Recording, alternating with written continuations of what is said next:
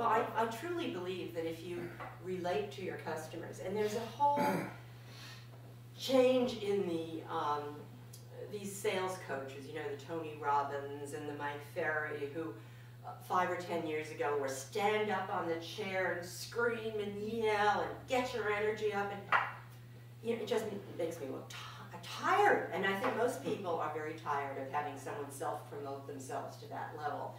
I have a chapter in my book that says the customer's king. You know, those are the people that want to be embraced and elevated and want you to listen to them rather than you promoting yourself. And if you listen, my stepdad used to say, there's a reason God gave you 2 ears and 1 mouth. You should use them. And the reason is that people want you to relate to them.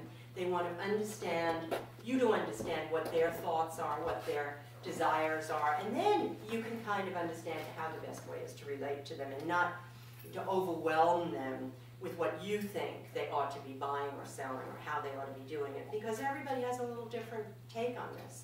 And if you listen and kind of absorb that, and then you know on which level to relate to them because you have some commonality and viewpoints about raising children, politics, whatever, you know, then you can kind of build that relationship.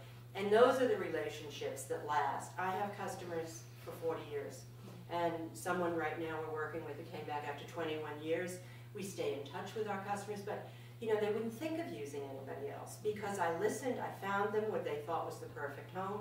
Obviously, if they stayed there 21 years, you know, it must have been a pretty good fit.